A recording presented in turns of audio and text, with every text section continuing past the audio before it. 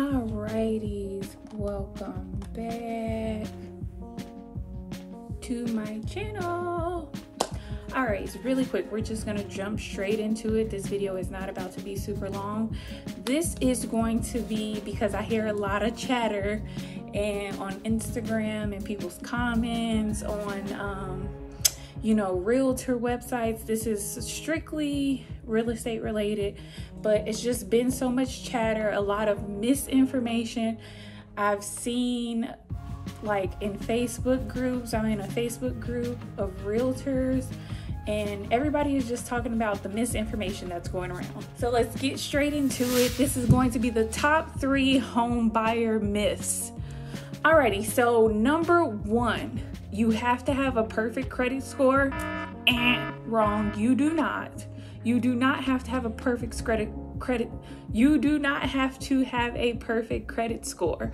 Literally, I'm like, and you guys maybe hear the baby in the background. Literally, this is like the number 1 home buying myth. And I'm like, it sucks that so many people count themselves out over such a small misinformation point. Like, good grief. FHA loans, you only have to have a 580, so not even a 700 or a 600. 580. Yes, it has to be a healthy 580, and we do kind of want you to be above that, because during the home buying process, your credit score is hit maybe, like, depending on the lender, maybe 2 to 3 times. So we don't want you to be right at 580, and then when you get hit, you end up going to like 550, which ends up disqualifying you. So we want you, if you could even be like at a 610, that's cool. But hey, everybody's situation is different. For conventional loans, you only need a 620, and some conventionals will even work with you. But again, like I've said in previous videos, we want it to be a healthy 620, because like I just stated, your credit is hit during the home buying process, like the underwriting process with the lender. They do run your credit like twice to see what you're doing. This is why we say don't make any big purchases. And yes, you already want your credit reputation to be healthy. Even if it's not high, we want it to be healthy, as like you're making payments, stuff is happening, like you're not just out here tricking and you ain't got it. Home buying myth number 2. You need 20% down to purchase a home. No, you do not. And I've said this on videos. I put this on Instagram. I'm like, let's just get it out, because I saw in the Facebook group that I'm in that a lender said that a client came to her and was like, oh, my realtor told me that I had to have 20% down and $15,000 in a savings account. False. You do not have to have 20% down.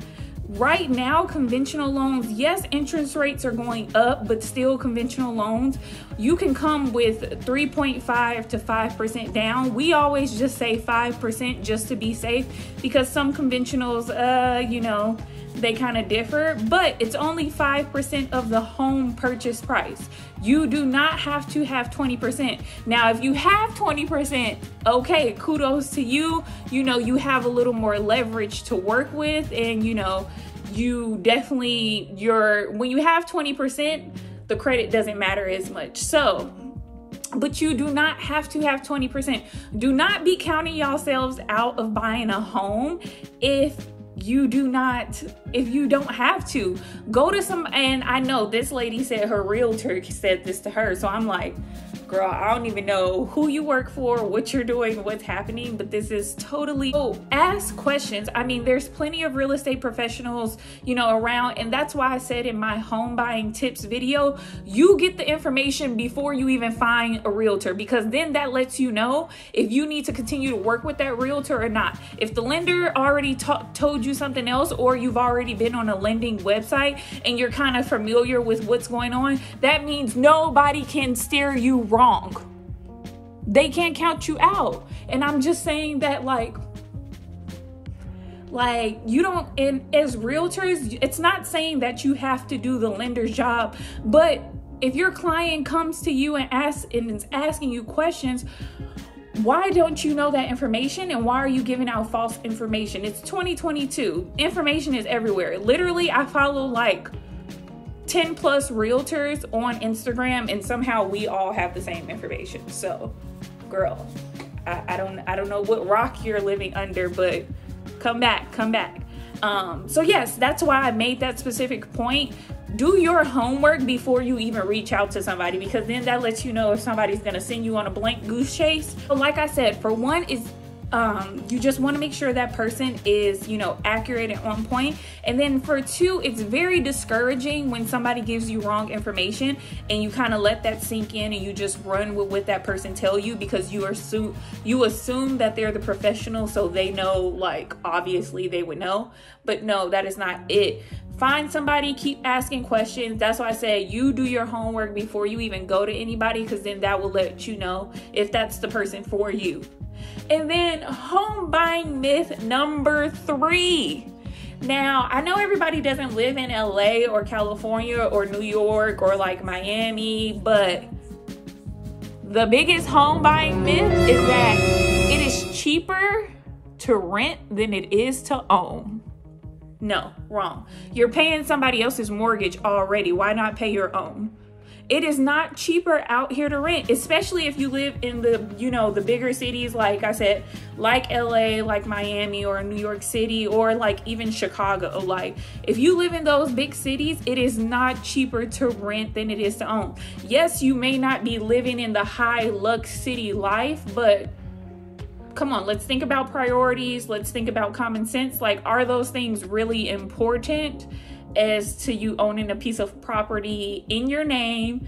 You're paying your own mortgage. Yes, the bank owns a portion of it, but I mean, it's still in your name. When you sign off on the deed is in your name. So, you know, and I would even say it's harder to get kicked out of a home than it is to get kicked out of an apartment. So, I mean, and at this point during COVID, I mean, lenders left and right, they're willing to work with you down to your last penny. Even if you only have to give them, you know, 25% of the mortgage payment, I mean, they're willing to take it and willing to work with you, because banks don't even want to go through the process of the auctions and all of these things. So I'm just like, stop, get that out of your head for one. Mortgage payments are pretty much equivalent to rent payments, if not maybe like $100 to $200 cheaper. So people, get that out of your head. And I'm just like, I just be seeing like mortgage lenders, and like I see like, you know, a couple people that are higher up in the real estate industry, and I just see them talking about all the misinformation and like, you know, the questions that people have, the misinformation that people come to them with. And it's just like, are we all in the same profession? Like, why is there, like, who's giving out the wrong information? It's literally like telephone. Like, somebody says one thing, and then by the time it gets 20 people down, it's like something totally different. And I'm just like, I hate to see it. I really hate to see it. But I mean, I really just wanted to come on here and give that short, sweet message, because I really need you guys to know that. So I hope this comes across 1,000 people, because like, it's so valid and so needed. And I feel like somebody had to say it. If nobody, I mean, we're all commenting, you know, on the comments on Instagram and Facebook, but I feel like this needs to be bigger than the community. Like, we need to get this out to the world, that there is so much information about home buying. And literally that's why I, you know, bring the information on my channel, because I want you guys to have the realities. Like, everybody should have ownership in a home, especially, you know, minority, middle class, you know, lower income class. They have yet USDA loans that, you know, generally can help anybody. So I want you guys to have information, and I'm going to keep pushing out the information, because it's just one huge misconception about home ownership. And I'm just like, I can't take it anymore. My brain is about to explode. So thank you guys for tuning in. I love you guys. I will see you guys soon. Let's get to it. 2022, we're killing goals. We're changing the narrative. We're switching it up. So I'm just letting y'all know jump on board, jump on board, get in line, or slide to the left. Peace.